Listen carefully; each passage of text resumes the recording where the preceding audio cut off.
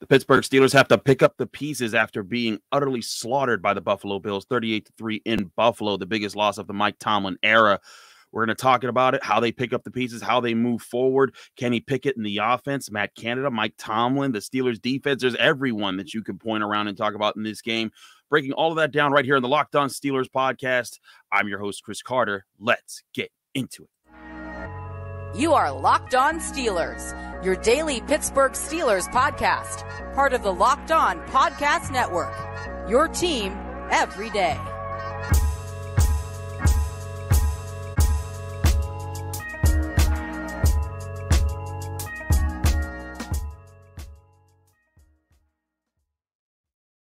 And welcome to the Locked On Steelers podcast. I'm your host, Chris Carter, bringing you your daily dose of all things in the Pittsburgh Steelers. As always, you can find the show on Apple, Spotify, Google Podcasts, Odyssey, and YouTube. If you're watching this video on YouTube, hit the like button on the video if you enjoyed it. Subscribe to our YouTube channel to get all of our daily Monday through Friday episodes.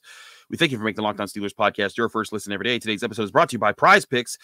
Prize Picks is daily fantasy made easy. Just pick 2 to 5 players, and if they score more or less than their Prize Picks projection, you can win up to 10 times your money on any entry. First-time users get 100% instant deposit match up to $100 with promo code Locked On. That's LOCKEDON, Locked On, prizepicks.com, promo code Locked On. All right, now that that's out of the way, Steelers fans, boy, was that rough.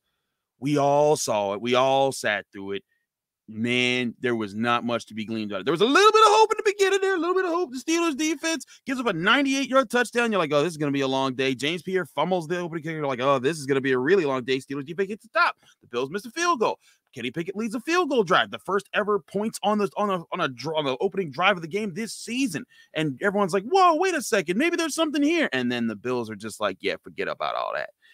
But let's get into all the things that went wrong here. I'm going to start with the offense. The defense has a lot of problems.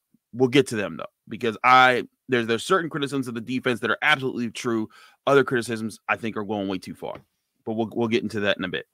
But the offense, I'm actually, if I'm evaluating Kenny Pickett's play and how he stood in there in this game, I don't think that there's too much negative to pull out of it. There's times I felt like he abandoned certain things at the wrong time. There was a third down where the Bills faked the blitz and he checked into a hot read real quick that was thrown short of the sticks when he didn't need to. That was there. But you could see, just like, again, seeing the field, getting the ball out on time, and quarterbacks across the NFL, across Twitter, even Tony Romo was like, you can see there's something different about him. Now, it didn't result in any success, but granted, this is the number 2 defense in the NFL for a reason. They are very talented. They get after you, but 34 of 52 for 327 yards. Now, I will tell you, if you had told me that Kenny Pickett was throwing the ball 50 times in this game, I was like, well, the Steelers are getting destroyed, because they would not have let that happen had that not been the case. But crazy enough, the Steelers actually possessed the football in this game, which actually I had as a very important key to it. They had the ball 36 minutes to the Bills 23-52. The problem was the Bills were just striking from everywhere. Again, we'll get to the defense in a bit, but with the offense, lots of questions about how you even move forward with this. There were times I did feel like Matt Canada was hamstringing the offense with running the ball twice early on downs. And some of them were RPO. Some of them were designed like, hey, Kenny, it's up to you. Is it there? If you get the chance to hand it off or to pull it back and throw it. I do think that there are times you need to, it's good to use that. And I said, it's important to use that, but using that all throughout a game may be too much, because then you're putting it on Kenny that much. Sometimes keep orchestrating the pass. The Steelers are not a team right now that can bully anybody with the run. And that's where I think Matt Canada's biggest problems there was that when you had those drives, the Steelers, they get that field goal drive. Awesome. Great. And, and it took over 6 minutes off the clock. That's exactly what you needed to do. And then the next 3 drives, 3 and out, 3 and out, 3 and out. Now, granted, the second drive was on nobody but Diontae Johnson. And I guess if you want to call Zach Gentry's hold, a thing there. And again, I do think it was a hold by the rule, but it's one of those things where, like, man, the Steelers have been mugged 10 times worse than that for the past several years and don't get those calls. But it's like, okay, you fight past that. Kenny Pickett on third down, gets out in space, throws the ball to an open Diontae Johnson. He has to jump up for it, and it bounces right off his hands, almost intercepted. Diontae Johnson had a terrible game, and we're not doing grades today. We always do grades on the Tuesday episode of the Locked On Steelers podcast, but I'm telling you right now, his is going to be among the worst of this game. You cannot get paid wide receiver one money and have the day that Diontae Johnson did. Not only did he drop that third down pass, he didn't get his toe in on a potential touchdown opportunity. I think at least 2 touchdown opportunities. Didn't get his toe in just short of the goal line on another play. And sure, he finished the game with, like, if you're a fantasy owner, 5 catches, 60 yards. Oh, 11 points. Yay. This was abysmal on his part. And you were supposed to be the guy that picks up the wide receiver room. 13 targets, and you produce the second most yards out there. George Pickens, awesome, great. He's doing what he's supposed to do. But this was a game where you needed him to step up. Chase Claypool, 5 catches, 50 yards on 9 targets, not getting enough separation, in my opinion. And some of the situation was tough because at one point it was just like, well, the Bills are up so much now that they know the Steelers have to throw it. But you look at those guys, Najee Harris, 11 carries, 20 yards, not getting it done there. But again, the Bills, you saw it on a lot of those runs, especially on that first drive after the field goal, when they tried to run the ball. The people making tackles on Najee Harris were safeties flying up to the line of scrimmage. Why? And it's not about just lining up with 8 in the box or 9 in the box. That's not always the determining factor of how much a defense is keying in on you. But how aggressive do guys fly to the line of scrimmage when you're in the backfield? And when Najee Harris is back there, they're flying up there.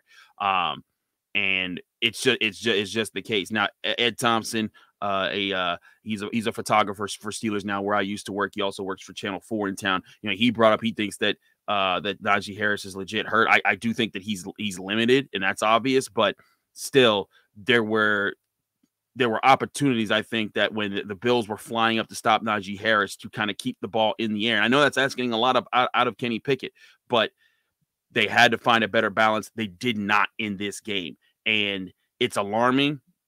But at least, again, you're going up against the number 2 defense, but it's still alarming that you come out here, you lay this kind of an egg when there was at least some hope, some optimism, and say, hey, if Kenny Pickett's out there, maybe you got a shot. And again, that first drive looked solid. And again, throughout the game, again, he seemed like he understood what was going on, which is more than what you could say for Mitch Trubisky. Like, if this was Mitch Trubisky, the Steelers might have been shut out. Like, that was how that you look back at all of his games and you see, like, man, like they were fortunate to get this play or fortunate to get that play.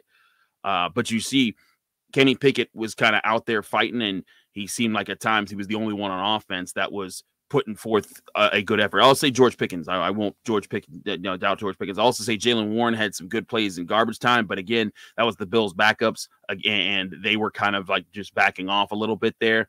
All in all, this offense needs to look at itself. There's people that need to step up. Someone needs to be a primary key playmaker for this offense. Someone needs to make plays. Pat Freiermuth got concussed in this game. That's not a good look. You got to be concerned about him moving forward. I believe that's his 6th concussion that he's had in his career, which that's also a bit scary. But I think the biggest problem is that if you're Kenny Pickett, like when Ben Roethlisberger took over in 2004, Hines Ward was the leader. There was no doubt that he was the leader of the wide receiver group, and he set the tone. Jerome Bettis was a leader in the huddle. You had Alan Fanning, a leader on the offensive line. Kenny Pickett's walking up in there, and he's looking like he has to be the leader at times. Najee Harris can try to be the leader, but it's clear that, as a playmaker, they're swarming to him. They said, we're going to take you away, and you're going to force you to win with this passing game. And the Steelers just aren't consistent enough, and that's going to be a problem. Now, granted, again, Bills defense really doggone good, and they deserve credit for that. I think the Bills, they played a great game, and they did what they were supposed to do. And they outclassed the Steelers. The Steelers are not in that class of the NFL right now, and it might be some time until they are again. But you still have to look at this game, and you still have to say, okay, how do you keep moving forward? What does Kenny Pickett have to do to pick the pieces up? I also think that you saw a glimpse of why I think the Steelers were really trying to hold back Kenny Pickett until after this stretch and they get to the bye week, because they knew that, hey, those are going to be some rough games to put him in. And there were some shots that Kenny took, and not like, shots like Quinnen Williams gave him, but like, when he slid down. And I won't say that the Damar Hamlin hit was dirty, because Damar Hamlin loves Kenny Pickett. Those two guys are boys from their Pitt days. He came in late. It should have been flagged. It wasn't. And that was the problem. I think Mike Tomlin put that the best way he could. But all in all, you look at those type of plays, and it makes you wonder, like, was this why they were trying to see if Mitch Trubisky could work out at least for the first half of the season, and then they bring in Kenny Pickett? Either way, there's a lot of problems, and it's clear Kenny Pickett can't solve them by himself. It's going to take some other players stepping up and being those leaders. And the question is, do the Steelers have them? We'll talk more about that in a minute here. We got to talk about the defense, of course, as well, because they were just as bad as the offense, if not worse. But first, got to talk to you guys more about Prize Picks. Of course, y'all know about Prize Picks. Prize Picks is daily fantasy made easy. It's an easier way, and it's something that's sweeping across the country. Everyone's getting into, because it's not your typical fantasy where you pick an entire team and then you're hoping to compete against a million people and maybe you get lucky on 2 or 3 players. Instead, you're picking the players, and all you have to do is beat the number that Prize Picks has set. What do I mean by that? Well, Prize Picks is played like this.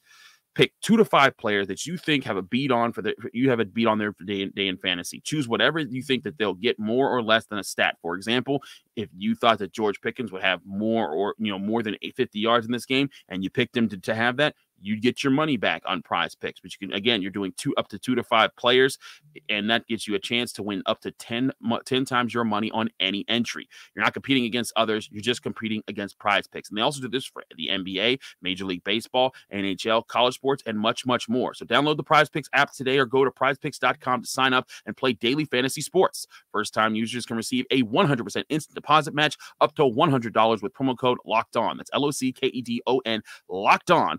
If you deposit $100, again, Prize Pick gives you up to $100. Don't forget to use that promo code Locked On, LOCKEDON, at sign up for an instant deposit up to $100 on Prize Picks or prizepicks.com.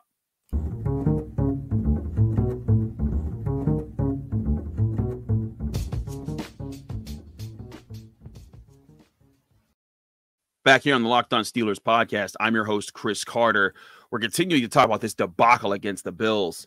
And I will say this, Cam Hayward shows you why he's Cam Hayward. At the end of the game, he's forcing a fumble at the goal line, giving the Steelers at least a chance to make it look semi-respectable, which it didn't. But that's who Cam Hayward is. But everybody else, man, and I will say Levi Wallace did have a good interception, and they tried to go after him a bunch in this game. But, I mean, my goodness, this was just the utter slaughter that you didn't want. And I thought initially the defense was trying to hold up and do their part of the bargain. The thing with the defense is that you cannot give up the deep ball. You cannot give up the big plays. You have to force teams to beat you the long way as far as, several completions, several first down conversions. And they gave up those plays in spades. It was the opening drive of the game. Steelers have the Bills backed up 3rd and long in their own end zone, and Josh Allen launches a 98-yard touchdown pass to Gabe Davis, and it was purely just Trey Norwood biting up cover 1. He thinks it's going to be a deep crosser. It's really more of a deep seam, a deep go route up the middle. And Levi Wallace was expecting help. He didn't get it, and that was a wrap. And Gabe Davis, as you see, is a monster, as is Stefon Diggs. And, of course, Diggs caught another one on Minkah Fitzpatrick. This one, less of a mistake on Minkah Fitzpatrick. He puts himself in between Davis and Allen, which is what he's supposed to do, and forced Davis to catch it one-handed and almost rip the ball out. But Gabe Davis, just too good. Again, this is what I was saying leading into this game. This Bills team, they're not no joke. They are very, very good and Super Bowl contenders for a reason, Super Bowl favorites for a reason. And you saw that there. And also just Josh Allen, just the confidence that he has, the ability to read the field. He picked apart everything the Steelers were trying to do. And I was talking about this leading into the game, the secondary being an issue and those things coming up in this game. You had Minkah Fitzpatrick, obviously not 100%, but out there, he was the only thing that was really able to keep the Steelers afloat when they were able to get, the occasional turnover or slow the Bills down. You looked at, Ahkello Witherspoon being out. Cam Sutton didn't finish the game. So then you had Josh Jackson, the guy you scooped off the practice squad, playing out there with James Pierre and Arthur Mollett. That's not the secondary that you were hoping for. Now you're back to the days of like Antoine Blake and Cody Sensabaugh and all those guys. That's not what this defense was meant to be. Also, you're still missing TJ Watt. Larry Ogunjobi got hurt in this game. Terrell Edmonds was out in this game, and you're still missing DeMonte KZ. It can't be the defense that you want, but that's in a moment where I think you still have to find some answers. Like some guys have to step up. Alex Highsmith. I will say Alex Highsmith and a lot of those guys up front were getting held a lot, but it's clear the NFL does not care about that. You have to fight through it. TJ Watt has found a way to fight through it. And I think that when he's out there, it kind of energizes everybody. It charges people up and people feed off of that to find success, as they did in the first game of the season. But it's clear they're not getting home. And a lot of those plays, the secondary was getting hung out to dry by the lack of a pass rush. And then, eventually they did crack and make more mistakes.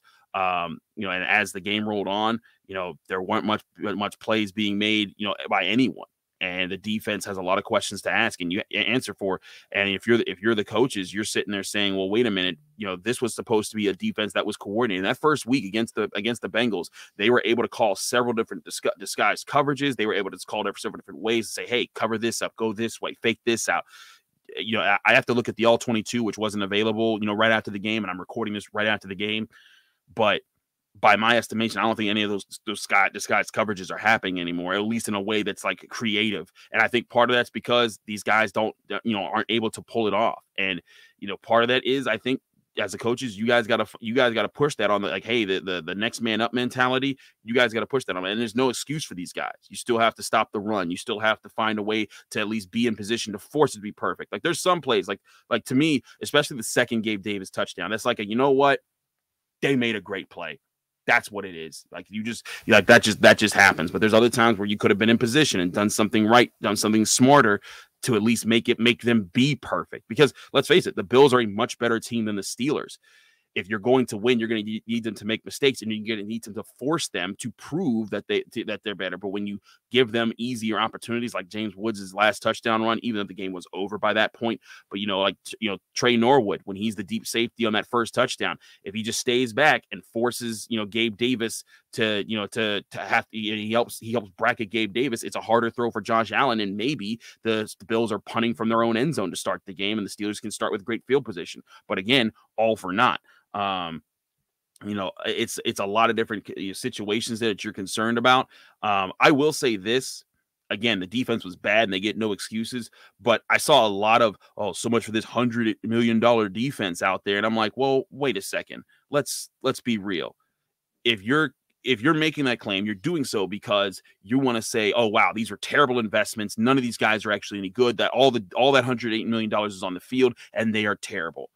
That is just flat out not true. When you count up TJ Watt, Larry Ogunjobi, Cam Sutton, Akella Witherspoon, Terrell Edmonds, DeMonte KZ, all the guys that would be out there, and I'm probably leaving out a couple more. You count all of them up, it's like $40 million are missing. So then you drop down into the 60s, and then you're saying, well, wait a second.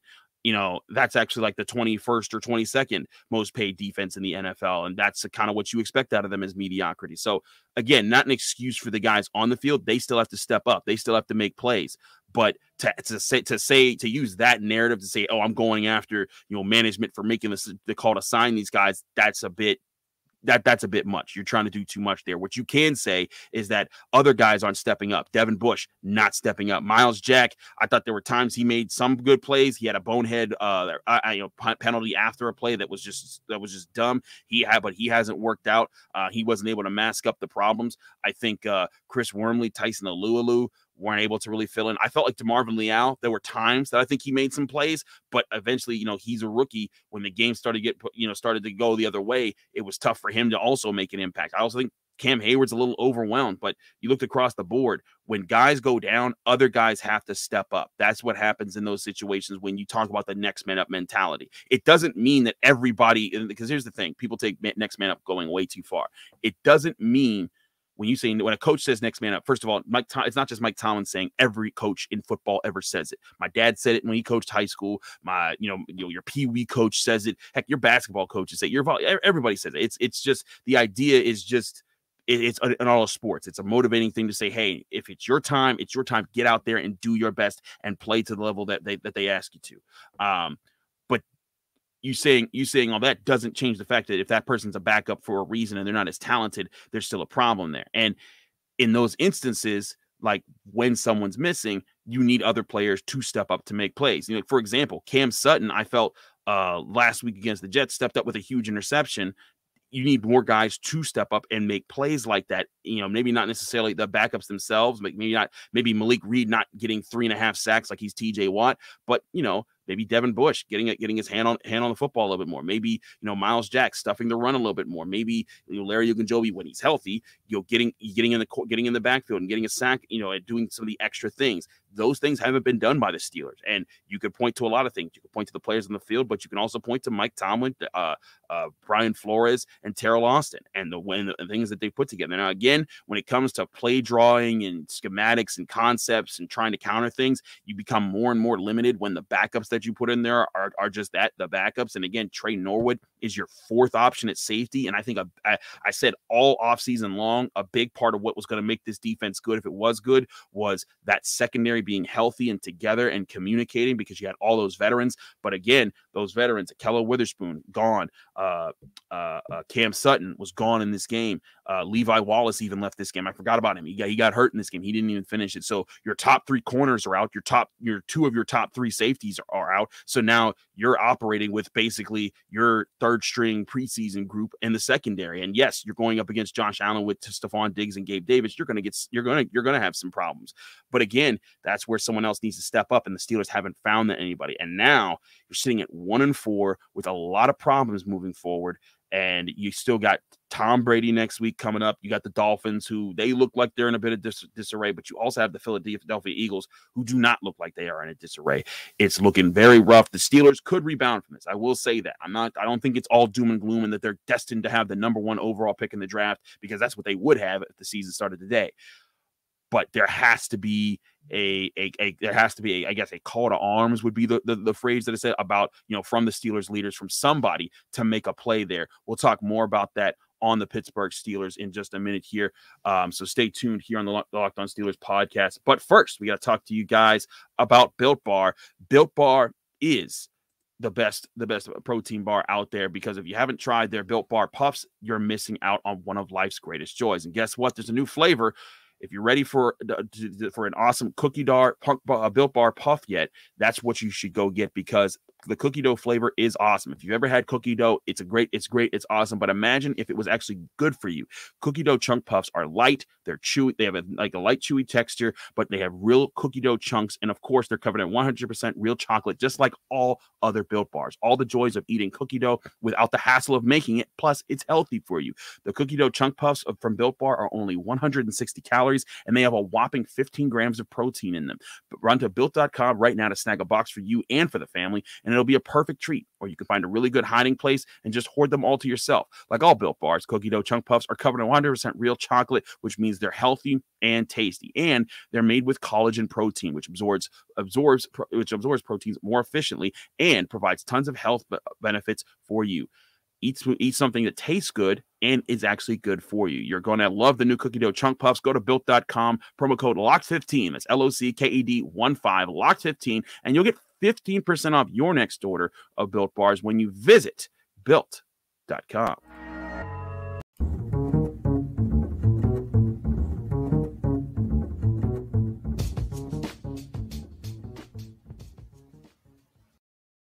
Back here on the Locked On Steelers podcast, I'm your host, Chris Carter.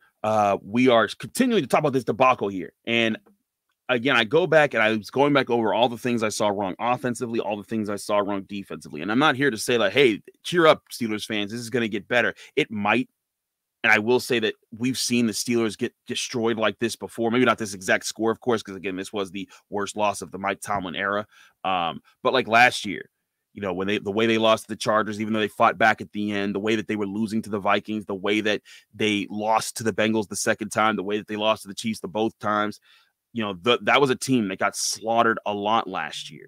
But somehow they found their way to a winning record. And that's where I think that I'm not saying this team is going to come back and fight back for a winning record, but I don't think I think this team is better than what it's showing right now. And I think part of it's injuries, part of it's trying to find answers that they can't find. But there do need to be people that are held responsible for things. And Mike Tomlin even said after the game, like, hey, no one's above, being replaced. They're looking for answers right now. So, I think the Steelers are in a position where some people might not be starting the next game. And the question is, who do you put in their places? If you're the Steelers, you look at the linebacker position. Are you putting Robert Spillane out there more? And I think that's a big problem. But maybe Mark Robinson, he looked good in preseason. And I'm not saying Mark Robinson is about to save your life or anything, but maybe, you give him a shot with some of the problems that you're having up there. Defensive front, some guys up the middle are getting their butts kicked. They're getting pushed back. Maybe you got to give other guys a shot there. The wide receiver position, Diontae Johnson was in his own head again. And we've talked about this. I've talked about this for years on the Locked On Steelers podcast. Diontae Johnson, I think, I'm not saying he's a mental case because I'm not saying he's crazy like Antonio Brown, but I think that he has some of the biggest self-confidence issues on the team, because there's times when he's fabulous and he's getting it done, and there's times that he's just making mistakes that I'm just like, it's hard to compare when you're great like this at this one-handed catch over here, but you can't get this play down and get this play done. And I think that it's stuff like that you need people to be consistent, to show up. And that's not to say for a lack of trying for Diontae Johnson. If you follow Brian Batko from the Pittsburgh Post-Gazette, he was there at Highmark Stadium in Orchard Park, New York, and he was sitting there, early before the game, and the first person on the field, like all of last year before he was paid, was Diontae Johnson, working on his hands, working on things. I think his biggest problem is his self-confidence, and he's having struggles there. But again, you add up all those things, you need somebody to take charge and be the big person in that situation. And if you're Mike Tomlin, it comes from you got to be a little bit aggressive here. You got to find ways to, give guys like Miles Boykin a chance.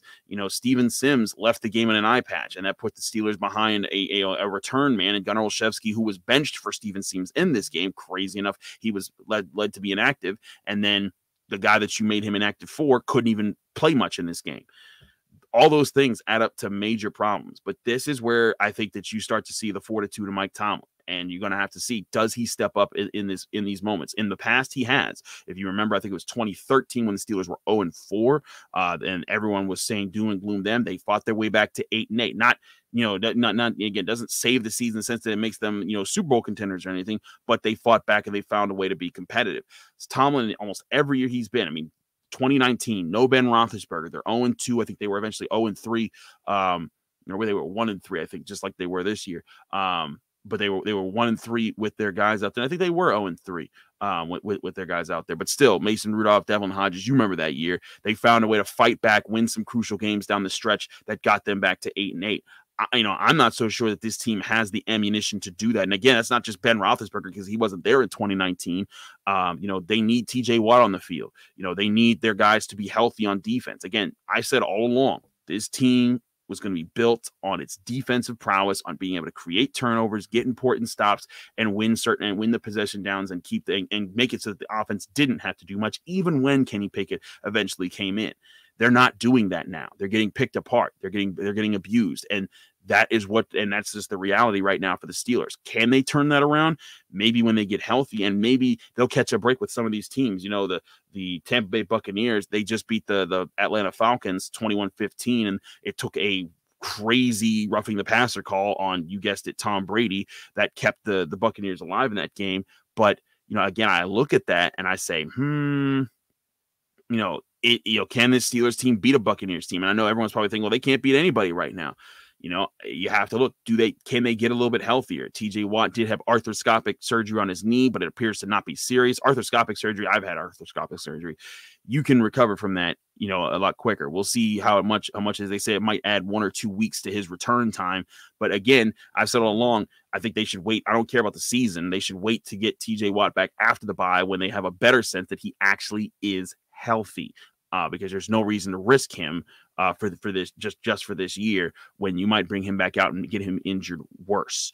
But again, they got to find answers, and it might involve. I think they're trying to find answers. It's not like they're not trying to shake things up. DeMarvin Leal played a lot of edge in this game, where Malik Reed would be, because they weren't happy with Malik Reed. But the problem is that DeMarvin Leal had also been a good interior line guy for the Steelers at times, and when you take him out of there, now you're putting in the guys that he was performing better than. And again, they're just slim right now with all the injuries they had. When Larry Ogunjobi came out, you're putting yourself, you're running out of spots to actually put out there.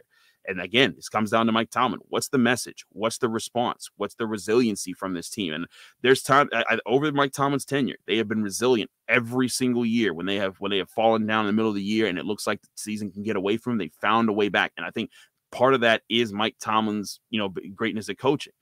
but this might be the year when he doesn't do it. But how does he respond? I think it goes back to his legacy. It goes back to his history. And I think it goes into, showing how he's going to carry this team moving forward, how he handles Kenny Pickett. I've said before, I thought Kenny Pickett should have been in before this. I thought he should have been starting the Jets game. Again, I'm not Mike Tomlin. I don't see these guys every day in practice, but I mean, we all saw that game. Even though the Steelers only scored 3 points, the Steelers offense actually moved the ball. And the problems with the offense weren't Kenny Pickett missing wide open guys left and right. It was Diontae Johnson dropping it. The Bills just being a good defense. And there were a couple of times Kenny Pickett made mistakes, but they were more acceptable mistakes. 327 yards, again, 34-52. He was giving them a shot in this game. But you can't win when your defense is giving up big plays and your offensive playmakers aren't making plays. It's a lot of problems to delve into, a lot of issues. We're going to have all the grades on these guys very soon on the Locked On Steelers podcast on the Tuesday episode. We're working on those right now because I always like to do more of a film review before I do those than just coming off the riff of watching the game, rewatching certain parts to confirm what I thought about stuff, and then going into my analysis. But by and large, this is a butt whooping. This is something that the Steelers need to pick themselves off the mat for. Can they do it again? They've done it so many times. It's looking rough. I do think that there's moxie to the team. I think that Kenny Pickett brings a different attitude. You saw there was always the narrative last year that the Steelers offensive line didn't care much for Ben Roethlisberger because he would get knocked down and then people wouldn't rush to pick him up. You saw when Kenny Pickett slid and got hit after he slid that James Daniels coming over and blowing up Damar Hamlin and fighting half the Bills team on their sideline, things like that. I also say the NFL officials let that game get way too out of hand. There were several late shots. There were some that were illegal, some that weren't illegal, but dirty. Just like, hey, like you don't need to pull that guy's knee that way when he's throwing the ball away and it's on the sideline and the ball is gone. But there were times like you do that kind of stuff, it's going to encourage the other team to defend themselves when you don't officiate well. I thought that was bad, but again, that had nothing to do with the final score. The Steelers still getting destroyed. They have a lot of questions to ask themselves. Somebody needs to step up, and I do think that part of this needs to be the Steelers coaches coming together and saying, hey, we got to put certain guys in certain situations. This isn't about finding, when we went into the season, we talked about a balanced offense, finding a way to spread the ball around to all these different playmakers. It may come down to formulating game plans on specific gameplay or playmakers, because right now you don't have too many reliable ones. Claypool and Johnson haven't lived up to the billing. George Pickens has. You got to see if Patrick Freiermuth's back. You got to see if Najee Harris is at full strength. Lots of questions. And again, that's where the Steelers are right now. But hang in there, Steelers fans. This is you're going through what a lot of teams have gone through and that you haven't had to go through. If you're a Steelers fan of my age, I'm 33 years old. I was born the last time that they had a beating this bad, and that was the 51-0 loss to the Browns back in 1989. So again, I think that this puts a lot of things into perspective for Steelers fans, but that doesn't mean that they have to accept this moving forward, and they do have to find a way to rebound. We'll talk about how they start to do that on tomorrow's episode of Locked On Steelers when I give out my grades. We'll also be talking about how who could be better, who might need to get exchanged as far as moving up the depth chart, down the depth chart, maybe looking to get some outside help. They still have about $8 million in cap space, I believe. Maybe it's time for them to find a way to use it before it's too late in this season, and who knows, maybe it already is. Sorry to not have a more positive episode, but what you going to do when your team lose 38-3 that you got to cover? That's what it is here. Again, I'm Chris Carter of Locked On Steelers. Thanks again for checking out the podcast. I'm on Apple, Spotify, Google Podcasts, Odyssey, and YouTube. If you're watching this video on YouTube, hit the like button if you enjoyed it. Subscribe to the YouTube channel. Hang in there, Steelers fans. I know it is rough. I'll be back tomorrow with my grades, more breakdowns, more analysis. Hopefully, we'll have some All-22 review up on NFL's NFL Plus, NFL Premium Plus, whatever they call that stuff now. It's basically Game Pass. We'll hopefully have some of that All-22 all set to go for you guys and talking about that. But we will have a lot of great shows coming up for you all week long. Stay tuned. Thanks again. Follow me on Twitter and Instagram at Carter Critiques. I'll be back on your screens and in your ears very soon.